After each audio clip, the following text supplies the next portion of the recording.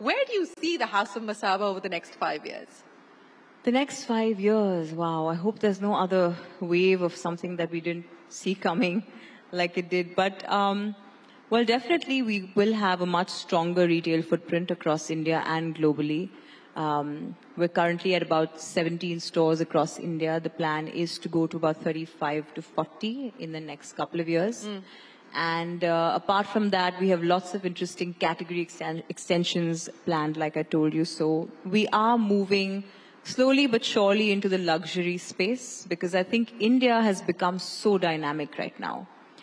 And I used to keep saying this. I said, people like to go to the West, and for them, they feel happy when they open a store in New York or in Dubai. And I'm so happy with Khan Market. I am thrilled when I get a store at Khan Market. Is very happy with you being there as well. Oh, I love it. And or Mehrauli or Kala Ghoda for that matter, or, Qadar Nawaz Khan Road in Chennai. For me, these are the spots where India is really, really, it's booming. And you look at the whole sort of population under 35 that has just about come into money, and they're getting their first paychecks, etc. And they're also some of them founders. It is such an interesting time to be in India and to do business in India.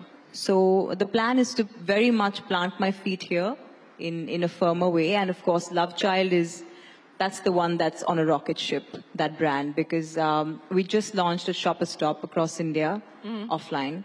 And the plan is to be available in about 20 to 30 shop-in-shops across India in the beauty space.